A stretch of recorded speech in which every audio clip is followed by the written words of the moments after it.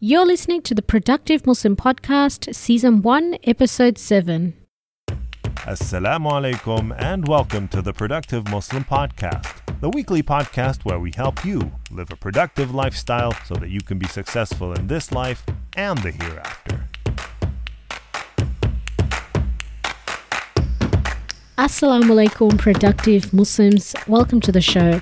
I'm your host, Mifra Maruf, and in this episode, we will be speaking about books. So things such as how to be able to start the habit of reading books into our life. Why is it so important to start this habit? What kind of benefits we will find as a result of implementing this habit? All this we'll be discussing with our guest, Brother Kai Whiting. So Kai is our Productive Muslim Academy Director and also the founder of a review site called Quakebooks. So he has many insights to share on this topic, especially being an avid reader himself. So if you're struggling to implement a habit of reading, or even if you're not that convinced about the importance of reading, then I suggest you check out this episode. There are a lot of practical takeaways. After you finish this episode, do let me know what you think about it and what book you're planning to read by heading over to the Productive Muslim website, and there you'll be able to find out the show notes for this episode along with all other episodes which we have released for this podcast. This show is sponsored by the Productive Muslim Academy, an online platform built for serious and committed individuals like yourself who want to improve themselves.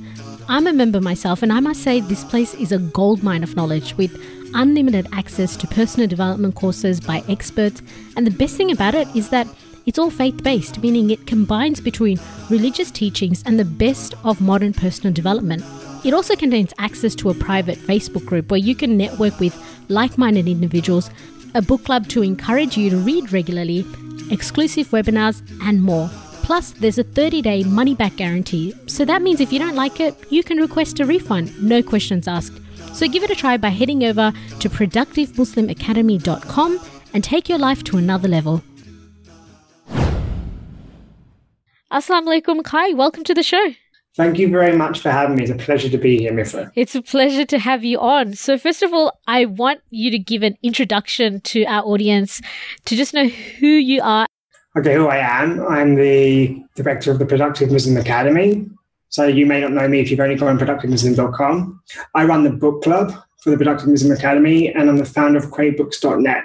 There's a little bit of my professional background. I'm a reader. I'm from the UK originally, but I currently live in Portugal. And I enjoy a lot of things like, apart from reading, I do also enjoy YouTube. I do enjoy podcasts. So although I will be talking about reading, I'm not just a crazy guy who only reads. So I would like to get into that about how you can also be a Muslim or Muslimah who reads, but doesn't spend their whole life reading. I think it's important to say that. Yeah. So the reason why I wanted to have you on the show today was just pretty much to ask about your reading, because I'm aware that one of the things I found out when I was researching about you, well, doing some online research, you can say, and I found out that you read 60 books last year. So it's like, wow, do people even read 60 books in a year? So, so that just brought up all these questions for me, and to just find out, why do you read books? I read books because it actually makes me more productive. I know that's really cliched for the Productive Muslim podcast, but it's actually true. I save more time by reading than I spend reading. And let me just unpack that a little bit. So you say, for example, and you're right in saying I had read 60 books last year. Yeah. How on earth did I find the time? I stopped making the same mistake over and over again. I became more efficient and effective at what I was able to do. I was able to develop myself personally and professionally, emotional intelligence being what I'm still working on.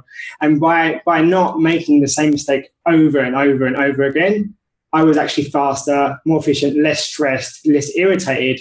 And that really facilitated my learning. There was a purpose behind that. And so you can read 60 books a year if you know why you're reading. If you want to learn about how to run a podcast, then maybe there's a book for you. It may also be that you should watch a YouTube video or listen to other podcasters. But if you can really, work your craft, you'll save so much time. And so people think, I don't have time to read. It's kind of like, then you don't have time to improve. Then you don't have time to stop making the same mistake over and over. And you don't have time to get the noise out of your head, because a lot of people think they don't have time. What they don't have is attention. It's not a time management issue. It really is an attention issue. When I say I don't have time, what I mean is I don't have attention, or I'm too tired to do something, because I have time, but I prefer to go to bed right now because I'm exhausted, for example. Okay. So my question is, if you read books in order to get certain information out of it, then why not get information on blogs or book summaries or YouTube videos? I mean, why must it be through reading books? Especially with, today's technology, we have countless courses and all these materials out there that you can get what you can get from a book in a faster time, you can say. So I can watch a 1-hour video about a book summary as opposed to reading that book for 17 hours. It might take me, for example.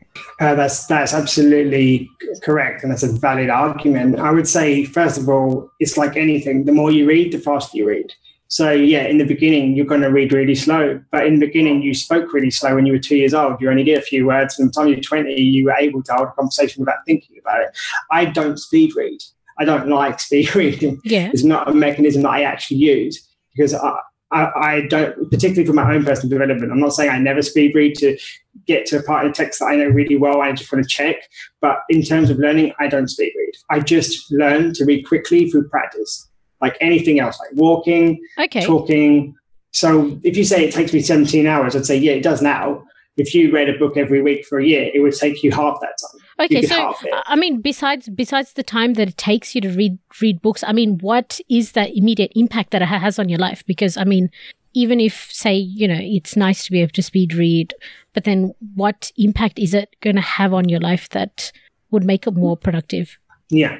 So you said, and rightly so, that I could watch a video for an hour. Yeah. The thing is, watching a video is actually a very passive exercise unless I'm taking notes. All right. And so, and it's only 1 hour. When I'm reading, if I'm really into what I'm reading, I could read for an hour and a half. I could read for 2 hours and if I really need to learn something, then I'm really immersed. And then I get into something called flow, which is a psychological state of being where I can really assimilate the information much quicker.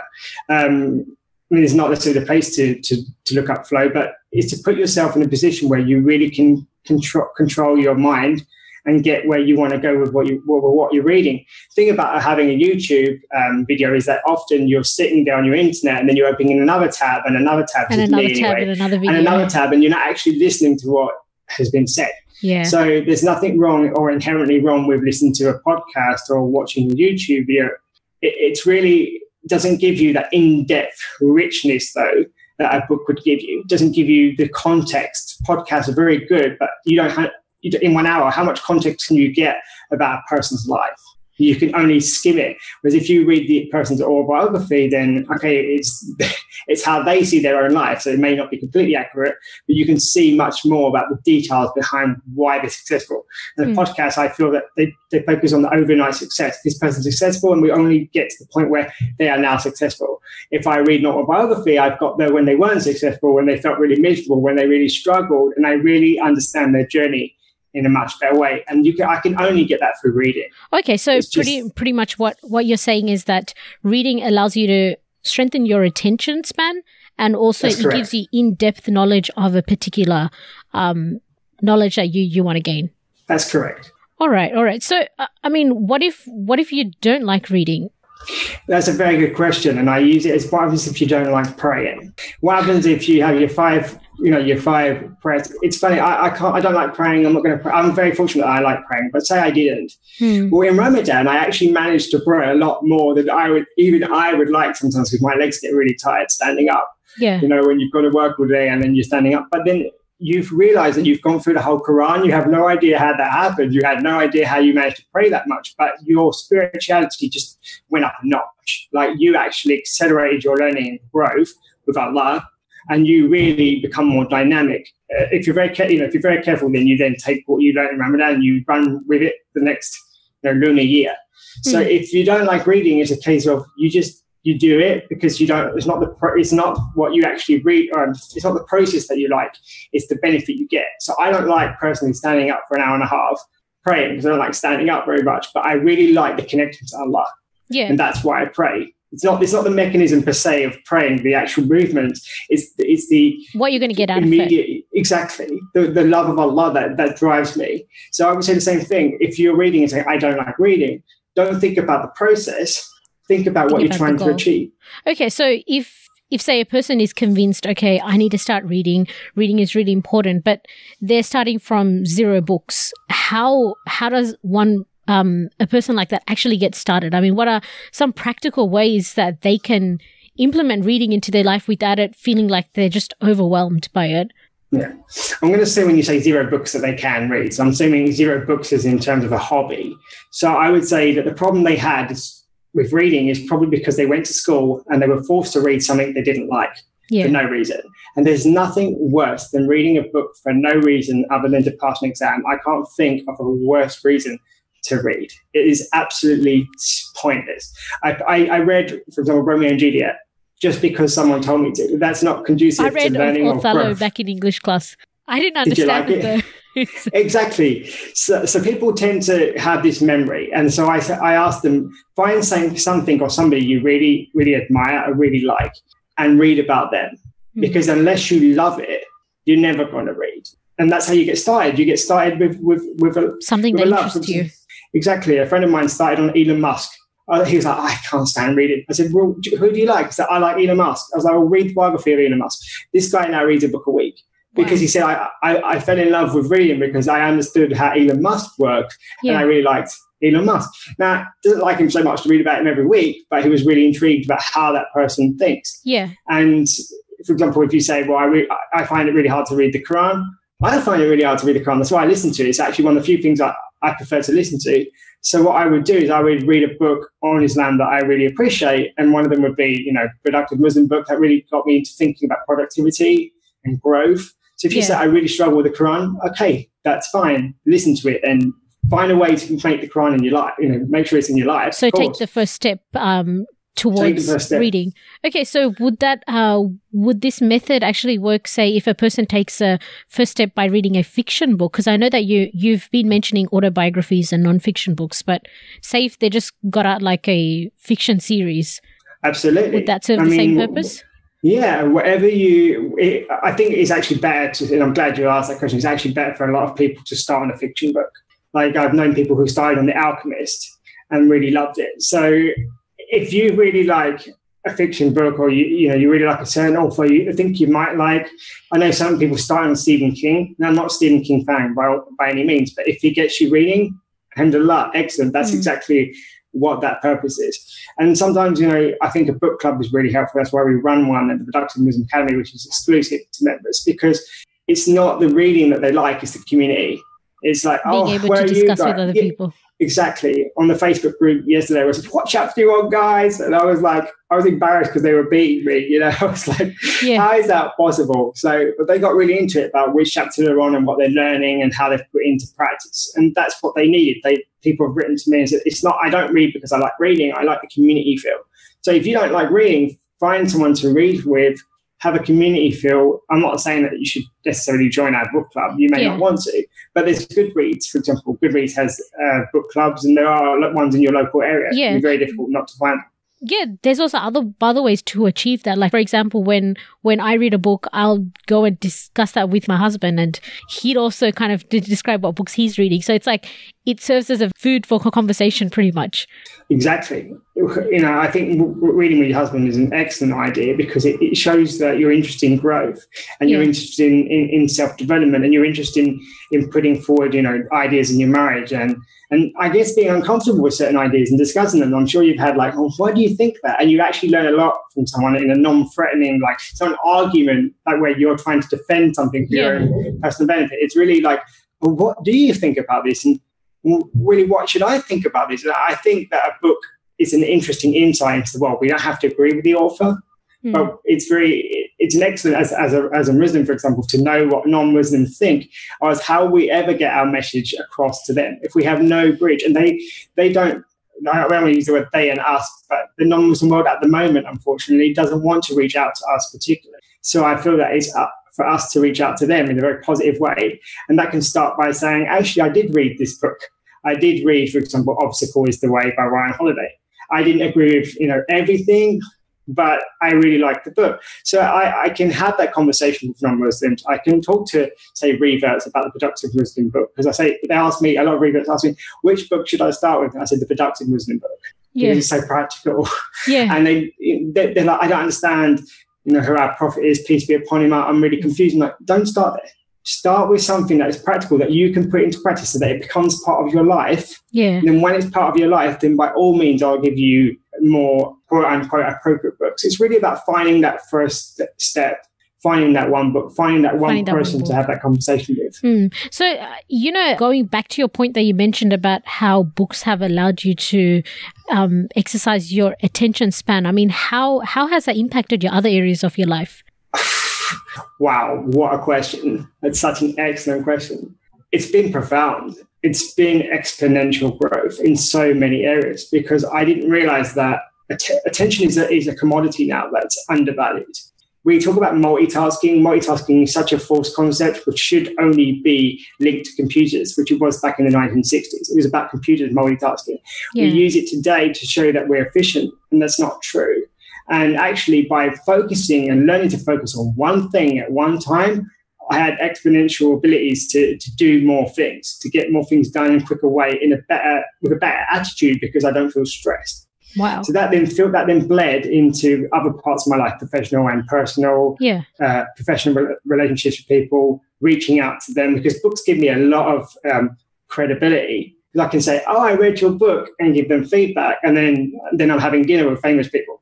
And I was like, how does this happen? Because by reading their book, I invited myself into their life. And by commenting on how it made me feel, they're like, okay, you actually know me. So people have said to me, famous people, I feel that you actually know me. I'm like, well, I read your book. Yeah. So it's given me social capital, which I think is the most underrated capital. Yeah. So a lot of business people will say, I need to start up a business. I'm like, you know what you should do first? Enhance your social capital, enhance your connections and your network. And you can do that through reading. Want to know how to start up a business? Read a book by a person who has started up a business. Follow in their footsteps, copy their system, not 100%, but if they know how to start up a business, then they're a good person to learn from. And I think sometimes we read for the sake of it because we think we should. And that's a really poor way of learning, because you have nothing to latch onto, nothing to connect your ideas to. So if you wanted to launch a business, I often say, so you're saying read with a purpose. So before you Absolutely. read, have a purpose before you open a book. Yeah, it doesn't make sense. Even if not just because Kai is reading that book. No, that's really, unless it's the book club.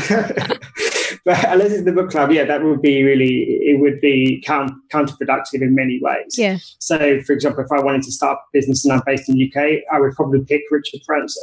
Now, if I'm based in the US, I would pick a US entrepreneur, because there are nuances. If I'm a Muslim and I particularly want halal income, there are books out there. Again, I would start with Productive Muslim and ask myself, am I being personally productive? Because if I'm not personally productive, I'm not going to be professionally productive. Yeah. So it kind of like it's a whole journey of discovery, really, reading books. Yeah. That's interesting. The point that you mentioned about how being able to have longer span of attention has helped you focus more on your professional life, your personal life, and get things done without stress. It kind of reminds me of this book called Deep Work by Cal Newport, and how he was saying about we have so much anxiety within us because of all these social networks and all these different things that we're a part of, but we don't really need to be a part of, and our phones and everything's just kind of grabbing a part of our attention. So by being able to train our mind to single focus and not multitask, we're in turn being able to exercise superpowers. He calls it superpowers. Absolutely. It's absolutely correct. Yeah. And there was also another book that complemented that idea. And the book was called The Shallows. And that book spoke about how when we have all these pieces of information coming at us, we're not learning as effectively as when we're silencing our mind when we're reading. Because when we're reading, we're kind of just doing one thing. Absolutely. And that kind of focus makes us focus. And it's quite interesting to see how that had an impact on your life, especially coming from someone who's been reading a lot. Because for me, that's an idea that's very theoretical, because I read that idea, but I'm not able to practice it as much. But for you, I see that you're already in a higher level in terms of reading. So that was interesting. I think you do practice it, but maybe you're not conscious of it, because part of my journey was because I run book club and I have a book review website is to understand the process. You probably didn't notice it because I made sure I was conscious of it because it's part of my quote unquote brand. It's part of who I am. It's become part of my DNA. But I often think about our Prophet, peace be upon him. If he had been multitasking when Allah was trying to talk to him, we would not have a faith. Like the reason why we have a faith or a religion, whatever word people would like to call it, is because our Prophet, peace be upon him, was able to focus at that moment. It's not saying we should close ourselves away. Although Carl Newport people would say that he says to talk about closing yourself away. He's saying for a specific amount of time to get a certain job done. So, for example, I like to get a lot of work done just before Fajr. Like I woke up this morning because it's quiet. There's no distractions. Other people are asleep, like in my time zone. So it's not about shutting yourself away. It's about making sure that following our Prophet's example, like when did he make most of his the work that he needed done? When did it get done? At what time of the day? And in Islam, we're very fortunate that we have a break of five to focus and five different pray. Times, I would say, which exactly. And the Western world doesn't have that. They have 24/7. But we can actually say, I will do this after Asr. I will do this before Fajr. If you're not a Muslim, you have no ability to do that. That's such a blessing. It's unbelievable because you say, before Fajr, I'm going to get this work done. Between Fajr and this time, I'm going to get this done. And we have that ability. And Allah, knowing that we are not multitasking robots or computer operating systems, has actually given us the perfect example. So if you know, for example, that after Isha, you're terrible at concentrating, then don't concentrate. Watch your your Netflix at that point. If you know that your best work is between Fajr and lunchtime, then make sure that between Fajr and lunchtime, you're working. You've got that perfect structure that seriously, we should be the envy of the Western world. Other people don't have that. So I get a lot of my reading done early in the morning or late at night because I find during the afternoon is the best time for me to work. So it's about structuring. All right. So speak to me about structure, like as in how do you structure your time with regards to reading? Again, just following the natural rhythms of the day and following the natural prayer cycle. So with you, again, people say, well, it's harder in the summer. Yeah, it's hard in the summer. You have to have a siesta, I guess, during the day. But I said, okay, I know that I'm best. For example, when I was living in Colombia, I was waking up at 3 a.m. to read before Fajr because that's something that I really, really valued. So it's about structuring when is the best time for you according to the natural rhythm of the day, which thankfully for Muslims is very clear. We are very, very, very clear when the natural rhythm of the day starts and stops. Even if you have major seasonal changes, then you can focus because you're saying, I'm not forcing myself to read all the time. I'm not locking myself away. I didn't read 60 books in a year by locking myself away.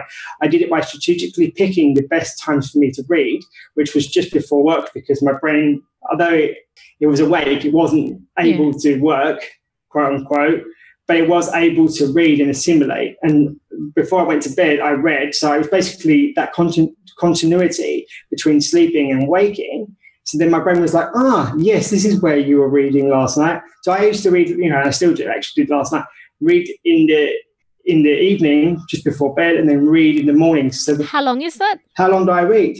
Yeah. Yesterday was half an hour before bed. Today was half an hour in the morning. And then so is that your aim that you have? So before you go to work, half an hour, before you go to bed, half an hour? Yeah. The continuity is really helpful. People underrate the need to wake up and have something already in your mind understood.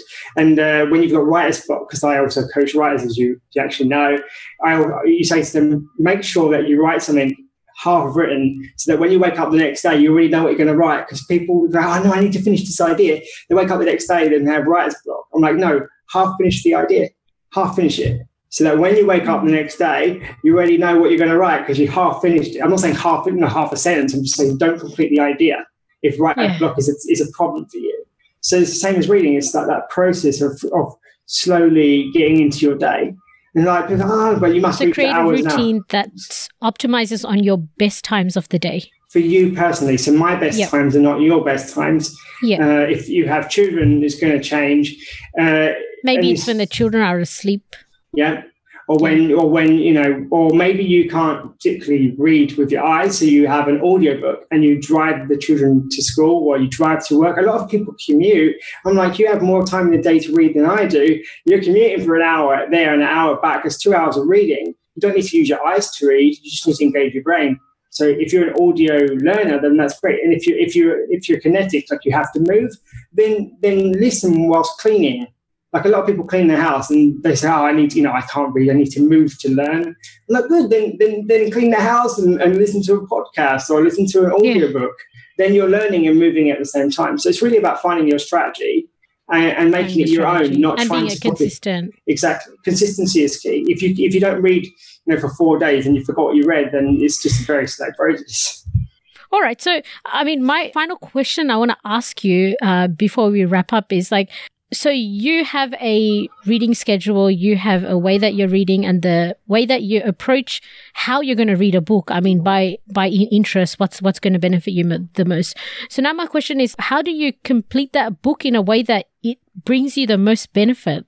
Because people have all sorts of approach on how they read a book. Some people might read cover to cover and then they might read it again, but then others may not. So, how do you go about with that? How do you make the most out of your reading time? In the beginning, I used to read cover to cover because I think it's good to get into that practice. But then, so this is actually for non-fiction books. I just want to point out because I know fiction books is, you'd read it to cover. And, That's a very good point, actually. Yes. So I used to read it from cover to cover because I wanted to get into the practice. But I tend to do, I pick a book and then now I then pick after that 2 more books or at least another book on the same subject, so that whatever I missed in the first book, I'll get in the second. And that way I can actually, when I sometimes get to chapters, I skip them because I know what they're going to say or it's no longer relevant to me.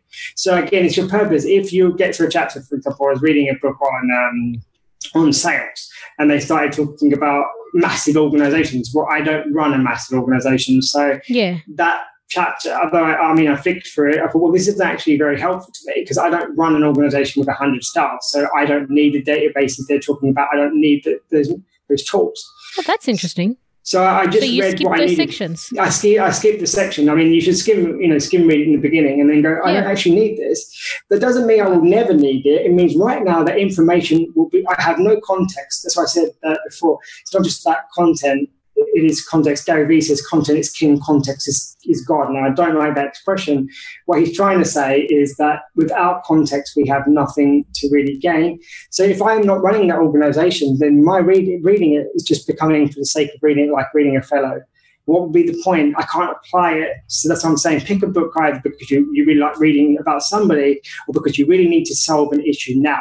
Because if you need to solve an issue now, then you'll be reading and then you'll be acting and reacting to the information. So can you give us an example of an issue that you would use to read a book, and then how would you go ahead with that? I just want to see it in action. A very simple one. There was Jab, Right Hook by Gary Vee about what you do for social media. So I read the book, I read the chapter on Facebook and I put it into practice on my Facebook page. I read the chapter so what was the purpose behind reading it? Like, how did you make out that purpose? The purpose is basically, this book is a very short book. It's a case study about how to do social media right and how to do social media wrong. And I realized I spent 1 year doing it all wrong. Really, all wrong. Like, there's ways of doing it and there's ways of not doing it. So that was really shocking to me. I was really sad to know that.